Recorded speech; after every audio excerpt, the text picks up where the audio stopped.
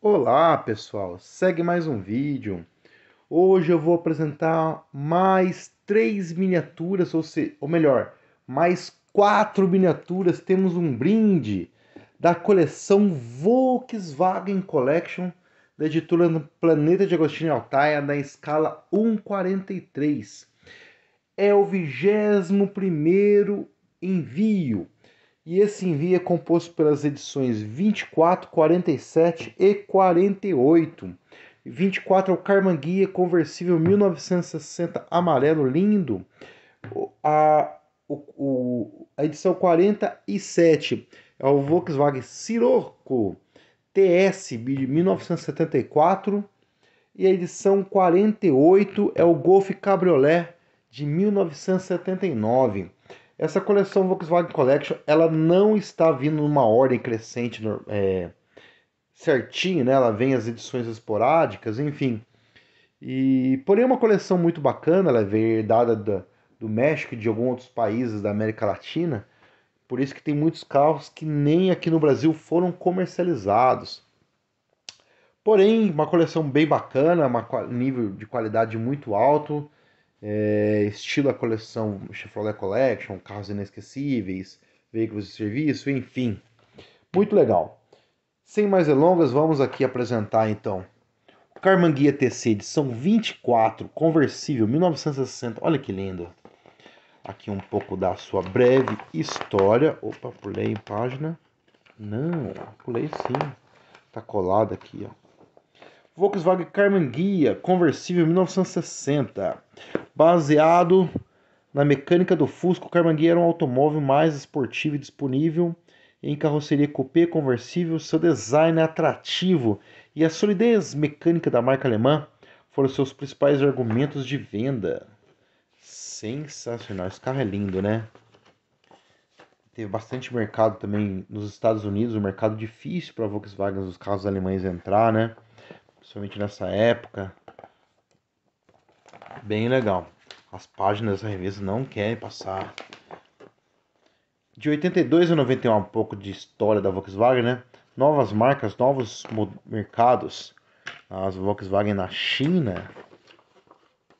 Olha o Santanão. Em Xangai, na China, Santanão chinês. A fábrica da City, em Espanha. Aí, ó, tá aí. Um pouco de história da Volkswagen. Agora, o que mais nos interessa. Olhem que lindo essa miniatura. Karmann Guia conversível 1960. Uau! Fico aqui por horas admirando esse desenho, essa pintura. Olha os detalhes da calota, da roda, a faixa branca no pneu. Lindo demais! Vou mostrar aqui primeiro as lanternas traseiras. Esse amarelo ficou muito legal, né? O logo Karmann Guia aqui, certinho. O interior em preto, ó. Atrás bem apertadinho. O volante branco. O painel estilo do Fusca na lata, né? Sem muito luxo. O simples, né? Menos é mais, estilo Volkswagen. O câmbio, ó. Freio de mão. Os faróizinhos, que lindo. Sensacional. O logo da Volks aqui bem no meio do centro do capô aqui. Na verdade para fora do capô, né? Mas bem legal. Para-choque muito parecido com o do Fusca, né? Dos anos 60. Top demais, adorei essa miniatura, sou muito fã desse carro. A edição, aí já dá um salto, da 24 para 47. Volkswagen Scirocco TS 1974. É um Volkswagen, uma pena esse Volkswagen não ter vindo para o Brasil, né? Apresentado em 74, o Scirocco estabeleceu as bases para o futuro Volkswagen. Como a carroceria de design atraente desempenha a altura de sua imagem, este pequeno coupé se transformou em um clássico desde o seu lançamento. Muito bonito, né? Muito parecido com o nosso Passat aqui, né? Estilo Volkswagen aqui. Aí, ó. O Passat, Scirocco e o Golf. Estilo Volkswagen anos 70. Bem legal, né? Painel mais completo, boa mecânica. Olha que linda a traseira. Legal demais. As rodinhas muito parecidas com os nossos Voyaginho aqui dos anos 80, né? As marcas Ducati, do grupo Volkswagen, né? Realmente, as páginas da revista não combinou de fazer o vídeo comigo. As motos Ducati, olha que sensacional. Tá aí, um pouquinho de história apresentado. Vamos ao que interessa. Edição 47, Volkswagen Scirocco TS 1974. Nesse verde Michael Beppo, bem bacana, né? Lindo, né? Scirocco TS, as lanternas muito bem pintadas, os detalhes bem legais mesmo. Olha que bacana, os detalhes do banco também aqui, ó, em amarelo. Estilo anos 70, não, o amarelo, dependendo de quem fala, é verde, né, também. Cada um enxerga de uma cor, esse amarelinho ou esse verdinho do interior do banco aqui. A simplicidade desse carro é muito legal. Os faróis, ó, os detalhes, a seta. Muito interessante esse carro. Bem bacana mesmo. Tá aí. Agora eu vou apresentar a edição de número 48. Esse aqui é um clássico. Golf Cabriolet 79. Olha que lindo. Isso aqui é luxo, né? Eu sou fã demais de carro conversível. Lançado em 74, o Golf teve sua versão conversível em 79. Obra do fabricante de carrocerias Karmann. É, a Karmann Guia, né? Com sua barra anti-capotamento, o Golf Cabriolet se tornou um verdadeiro clássico desde seu aparecimento no mercado. Mas é lindo mesmo, né? Bem legal. Vamos lá. Olha esse aqui com teto de vinil branco, que lindo. O vermelho aqui, o tema do nosso carro, o branquinho, belezinha, né? Olha isso, que sensacional. Os primeiros meses de 87, o Golf Cabriolet ganhou novos para-choques integrados, pintados na cor da carroceria. Ficou muito interessante. Olha esse azul, que lindo. O Cabriolet conquistou seu lugar de honra na história da marca Wolfsburg. A revista insiste em não passar as páginas. Tá aí. A marca Ducati 2 aí, ó. Na edição 47 falou do Ducati, aqui na 48 também. Olha que lindo esse museu. Sensacional. Olha que linda essa moto. Legal, né? Vamos lá. Mostrar o que interessa. Volkswagen Golf Cabriolet 1979. Olha que belezinha as lanternas. O logo da Golf GLS. Aqui está o GLS. E aqui não está o GLS. Interessante, né? O símbolo da Volkswagen. Interior, teto de vinil beijinho.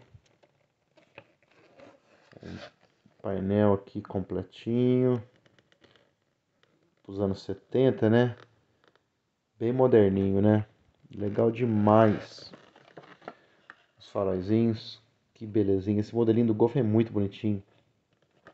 Muito parecido com o nosso Passatinho, né? Top demais. Agora aqui eu vou mostrar mais um brinde que veio nessa edição. Nesse envio, né? E agora um brinde na escala 1/24. Veio esse Fusca incrível 1960. Eu vou tirar aqui para mostrar no detalhe aqui, ó. Olha, o brinde 652 aqui.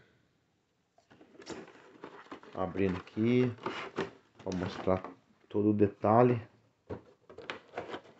Vou até tirar do lado. Ó, vem na base, o acrílico para proteger. Mas vou tirar aqui, como esses brindes extremamente raros, né? Poucos fazem a assinatura. Essa aqui é a assinatura premium aqui, ó. Volkswagen Kafer, ou Kafer, eu não sei falar alemão. 1960. Olha que lindo. Sensacional.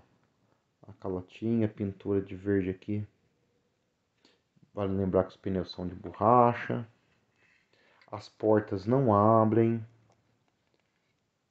O interior em branco.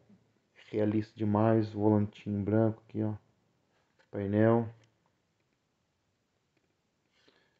Muito bonitinho. Para-choque traseiro, lanterninha. Qualidade impecável. Saída dupla de escapamento. Não tem entrada de ar. Só aqui em cima, né? Faróis aquele grandão. Não temos as setas no paralama. Legal demais, né? Não tem retrovisor também do lado do passageiro. Muito bem pintado, uma miniatura muito linda. Sensacional. Ficou muito bonito. Apaixonado por Fusca. Fiquei apaixonado por esse brinde. Muito legal. Tá aí. Muito legal mesmo. Tá aí, pessoal. Fazer um breve review. Edição 24. Karmann Guia Conversível 1960. A edição 47, que é o Scirocco TS 74. A edição 48, que é o Golf Cabriolet 79. Mais um brinde, o Fusca Kafer 1960 na escala 1/24. Aqui, ó, só para comparar. Esse aqui é a escala 1/43 e o Fusca é a escala 1/24. Bacana, né? Então tá aí. Mais uma linda edição apresentada e eternizada aqui no YouTube. Se gostaram do vídeo, por favor, deixe seu like, deixe seu comentário, se inscreva no canal, me siga também no Instagram, @garagemdochico. Até o próximo vídeo, assim que eu receber as novas edições eu envio aqui para vocês. Um grande abraço, valeu!